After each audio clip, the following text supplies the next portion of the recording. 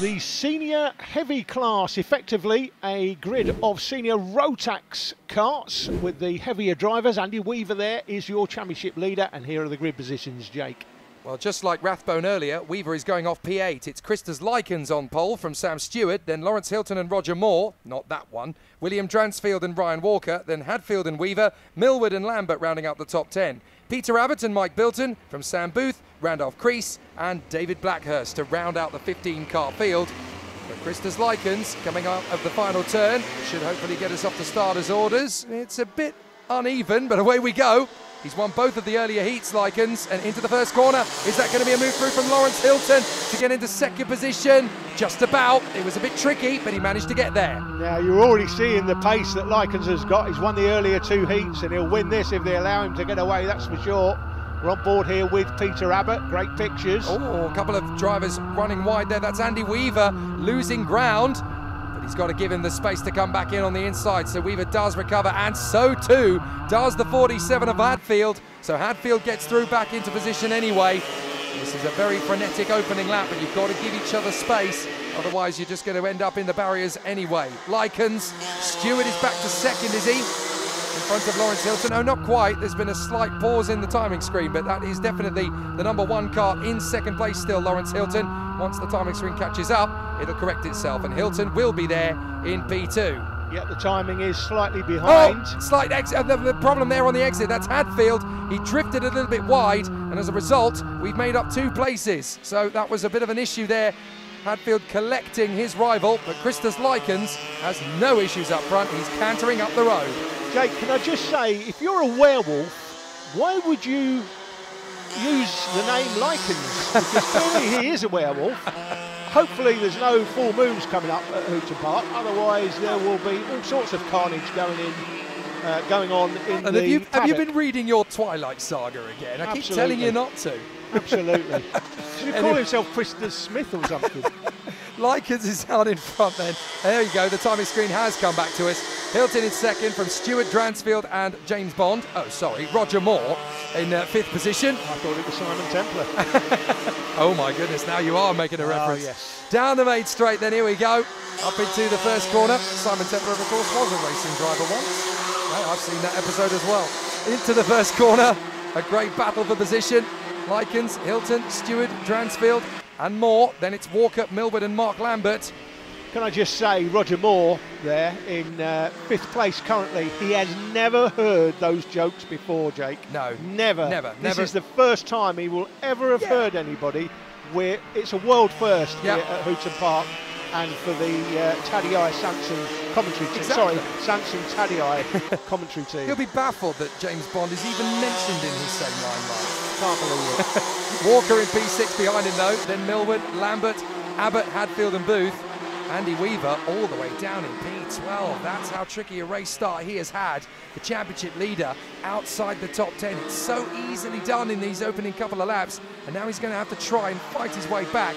Meanwhile, we watch Dransfield and Moore as they duel away for 4th position. Fastest lap to Lawrence Hooton in second, so he is closing the werewolf. But will he get there? That's the question.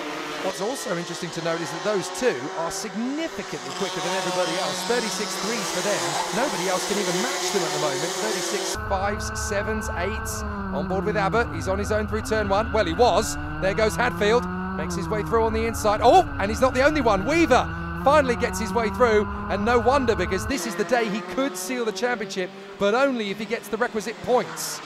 So he's got to try and make a bit of a comeback in this one. It's Likens, Hooton, Stewart, Dransfield, Roger Moore, Ryan Walker, Dan Millward and Mark Lambert.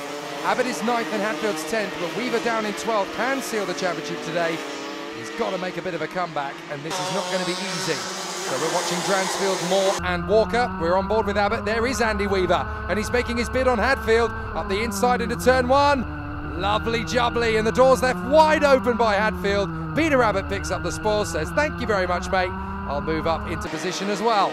So Weaver definitely on the charge and looking likely to get into that top 10 that he needs to wrap it up here at Hooton Park today. But the battle for second is going to be very tight.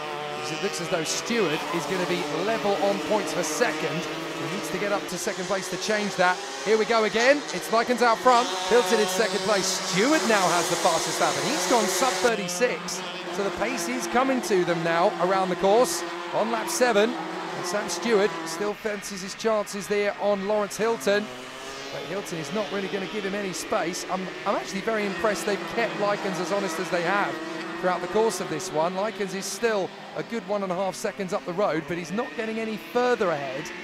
Stewart is hustling here as they go through the final couple of corners of the lap. And into lap number 8 they will go this time by. But still Stewart hustling Lawrence Hooton, looking for his beard, and Hooton just sliding the kart in. That's proper four-wheel drift mode going through turn 1. Setting purple is Sam Stewart now, Jake. He's now the fastest man on the track. Doesn't have track position, but he's the fastest man on the track, the only man in the 35s. And as a result of closing up to the number 1, all he needs is a whiff of a gap, just the slightest hint that he can stick the front fairing of his car up the inside. And this is senior heavy. They're not going to dilly-dally. They're going to go for it. Oh, they always do, don't they, in this class? They're not messing around, that's for sure. And Stewart will know he's got the pace.